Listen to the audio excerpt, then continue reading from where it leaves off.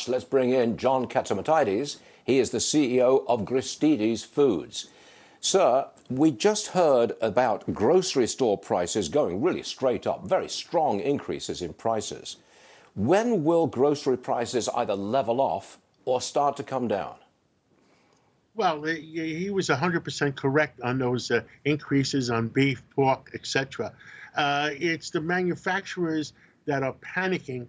It's the increased cost of transportation. It's the energy cost. It's the cost of gasoline that went from $2 a gallon to $3.50 a gallon. It's the increase on not being able to get truck drivers.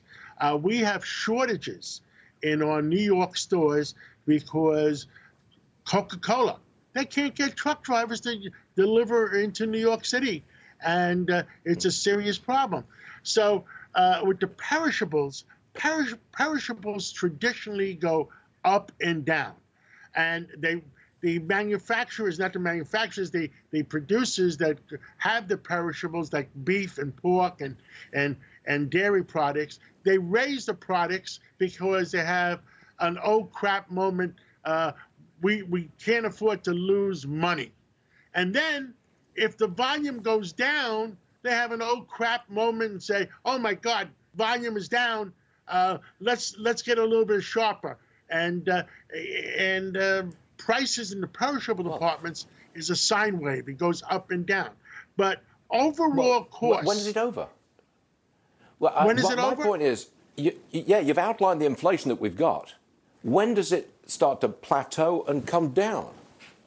Well, you know, crude oil is $70 a barrel. I mean, give me a break. Do you think that's going to go down? Do you think the Saudis, the Russians are going to accept less than $70 a barrel? It's not going to happen.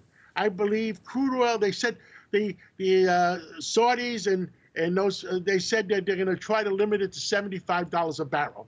So the transportation costs are forever. The shortages in labor, if we get the people back to work, if we stop giving out unemployment checks, so the fact says that it pays for them to stay home versus going to work, that'll help transportation costs on that end. But I don't see prices going down in the near future, and the price of crude oil is not going down, and inflation is here to stay. So the question is, what is the next step? Yeah, good question. I don't have an answer. But John Catsimatidis, thanks for joining us. You know what you're talking about. You run Gristedes, the grocery store chain, and that's all good stuff. Well, you know, we're in the oil business.